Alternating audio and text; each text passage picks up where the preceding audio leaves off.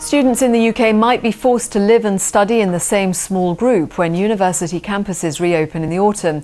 University leaders are setting out proposals for a socially distanced student life, including virtual Freshers' Weeks. Our education correspondent Dan Johnson has spent the morning at the University of Leicester.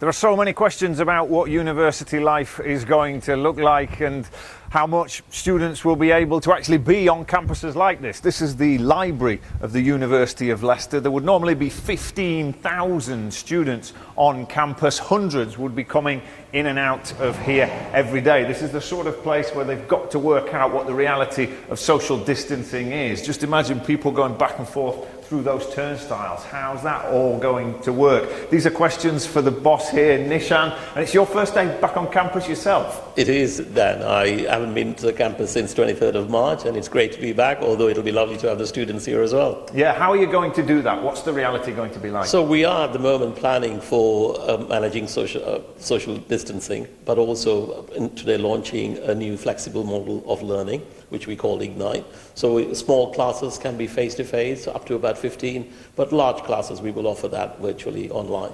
And I think this is a good way of managing the social distancing guidelines, but also giving the students an experience of university.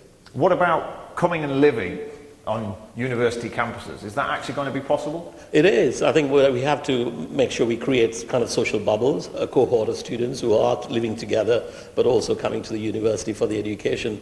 As a result of that, we have revised our accommodation package, and we're making it flexible. So instead of an annual contract, which we would normally do, we're offering a really student-friendly package, which is weekly, monthly, or termly, and that I think will be very welcome by the students. And what about the social side of student life? Because Freshers' Week, all the nightlife, that's going to be difficult, isn't it? It is difficult, but I think the students understand it because that's what they've been going through for the last few months. So they're also very concerned about the health and well-being of themselves. So they understand for a short period of time they have to maintain the social distancing. So some of that won't be available, but we are providing some of that introductory sessions, the Freshers' Week, virtually, so they get a feel. And we're also asking our senior students in the second and third year to act as peer mentors, so they can give them an insight on how to transition to university when the time is right.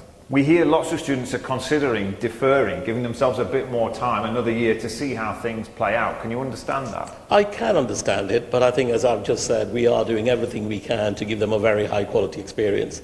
But I also think the country needs the doctors and nurses and engineers, and we can't not produce them in 3-4 years' time. So I think it is important we do our part to maintain that pipeline of skilled people coming out. So in that sense, I hope a lot of them will continue to come to the university, and we are doing everything we can to give them a very high quality experience, and I'm sure they will enjoy that experience. Okay, thank you very much, Nishan. There are some big questions. There's lots of detail to be added before the start of the next term. Some big decisions for students to make, possibly life-defining decisions that they're facing at such a difficult time of so much uncertainty.